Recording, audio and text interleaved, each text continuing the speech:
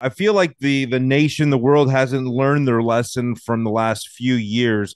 But I'm thankful that I'm here in Texas getting just the announcements recently or a couple days ago that we will not be affected by any sort of mandates, masking, mandates for especially for the vaccine. And now we're seeing it in other parts of this country. Why haven't they learned their lesson at all? Zero. Well, listen, I think it's really important that the American people follow the advice of the White House and the government agencies like the CDC and the FDA. We should stop thinking for ourselves, and we need to just follow the healthcare experts and do exactly what they tell us to do.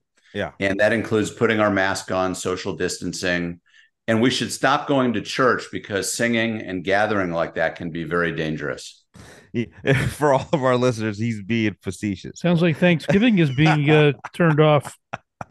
Yeah, all that Oh, turkey and jeez. stuff isn't good for you.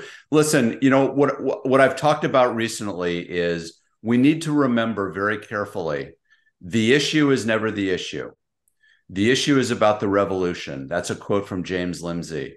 So as soon as we start getting into an argument about whether vaccines are good or not good, whether masks work or they don't work, we've lost the argument. This has nothing to do with science. This has everything to do with dollars. So President Biden said recently that he's authorizing funding for a new COVID vaccine and that he is likely going to recommend it for every American. This has nothing to do with science or COVID.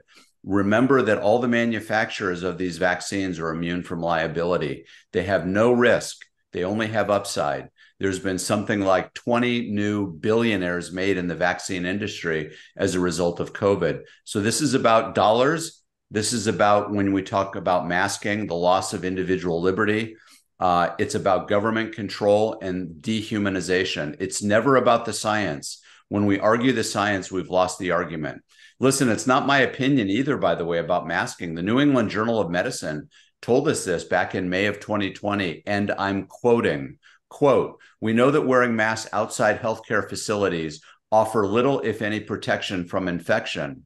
And the Journal of the American Medical Association said something similar, and I'm quoting, quote, "There is no evidence to suggest that face masks worn by healthy individuals are effective at preventing people from becoming ill," close quote. Not Barke's opinion. This is science. We've known about this forever. These face masks and homemade masks offer no protection against either getting infected or spreading infection from a respiratory viral illness. Again, the issue is never the issue here.